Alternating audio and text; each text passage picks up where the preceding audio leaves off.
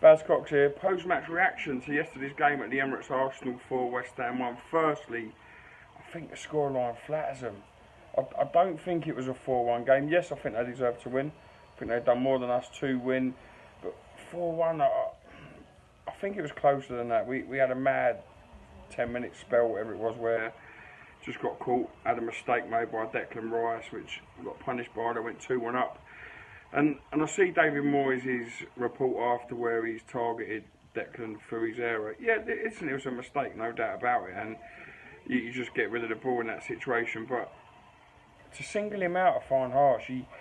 He's been probably our best player in the last 3-4 games, and I don't think he'd done a lot wrong yesterday until that one mistake, which obviously led to a goal, so it's vital. But prior to that, there was a point where Arsenal had a corner down at our fans, and I was stood behind, and someone said, "We could hear you shout on telly, Baz, beat the first man."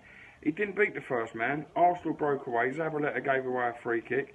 From that free kick, they went and scored and went 1-0 up. So, there's blame there for Mario not beating the first man, and he didn't do that on any of the corners. Masuaku as well, he should have done better when defending on the post for one of the goals. But, you know, we win together, we lose together, we draw together. You can't single out one lad. The thing Moyes should have done for me was, yes, admitted he made a mistake, but said, I'll put my arm around him tomorrow or after on the coach, and I'll have a chat with him and make sure he keeps his head up and stays positive. You know, that lad, he must be distraught through what happened and what he's seen and heard since. But back to the game. First half, I don't think we was miles behind them. If anything, the only problem I thought was we had no outlet except for an Arnautovic, and we just expect miracles from that man being up there on his own. He needs someone with him. You know, David Moyes isn't a manager that's ever going to play Hernandez, that's clear, or definitely start him anyway. You might see him for 15, 20 minutes come off the bench. But he, as I say, at half-time, he was confident around me and the fans, and talking to them, they're saying, if we make a change, we've got a chance. So, we've done this against Stoke, and it was a game where, again, introduce someone to be up there with an Arnautovic who will feed with him, and we don't expect miracles from an Arnautovic. And second half, sides come out. Arsenal realised they needed something different. What did they do? They made a change. They went and scored. Stoke done that at our place, went and scored. All of a sudden, we're chasing the game and panicking.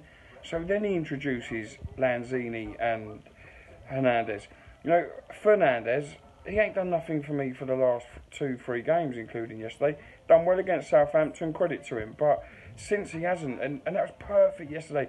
Even if he was to start Lanzini in that role with Mario and Arnautovic. But Fernandez, he just didn't do enough again for me, in my opinion.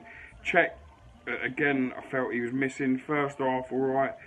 Second half, his heart don't look in the club, and if he's like that, it's time to go. So yeah, we made the change, got back in the game. Great goal again by Arnautovic, and that comes from Lanzini being on the edge of the box, someone with a brain who had played football and knock it into his path, where he has a left foot strike and scores. Hernandez was on the pitch 2 minutes, had a chance. You know, I don't know what David Moyes has to see that we don't, because every fan sees it and every fan comments make a change. He didn't make a substitution until the fans sung make a substitution, and then all of a sudden we get players coming on, and then the mistake comes from Declan Rice. We go 2-1 down, and then the floodgates opened, and the 87th minute reintroduce Andy Carroll, 3-1 down. It baffles me.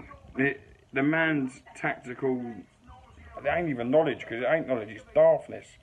It just baffles me, because to be a Premier League manager, surely you've got to be better than that, and you've got to have different ideas than just route one, which he has. You know, Bilic was hounded, absolutely hounded for it, for being too attacking and not being able to defend. And this guy, he only knows how to defend, and 5 out of the last 10 games we've conceded 3 or more goals, and that ain't against like the top sides only. That's Swansea, that's Burnley in amongst that, and we play Man City Sunday. How many will they score if they're on song? That's the fear. So Sunday's game will just be typical for David Moyes to set up like a 4-3-3 and have Hernandez and Arnautovic and Lanzini up front, and then we'll get our arses ripped open by Man City, which they do to most clubs, and all of a sudden David Moyes will be in his post-match report saying, I told you we don't play the attacking way, and this is the reason why. It'd be a perfect excuse. But we go on. I think we're safe because I don't see the other sides getting 2 wins. And it helps where Saints are playing Swansea. But it's still squeaky bum time. You know, the goal difference has been shot to bits. And I think it will do again the weekend with Man City. But wouldn't it just be typical West Ham to go and get a point or something in that game? But onwards and upwards, we go to Leicester soon, where they seem to be on the beach. It's a winnable game. A point would be enough up there. It'd be a good point. Manchester United at home, again, there's a chance for a point. And Everton at home, who ain't in great form and all over the place under Big Sam. So I think we'll be alright. I don't think there's too much panic, but we're definitely not clear and out of trouble. There's still just behind us that we've got to be careful of. But as I say, onwards and upwards.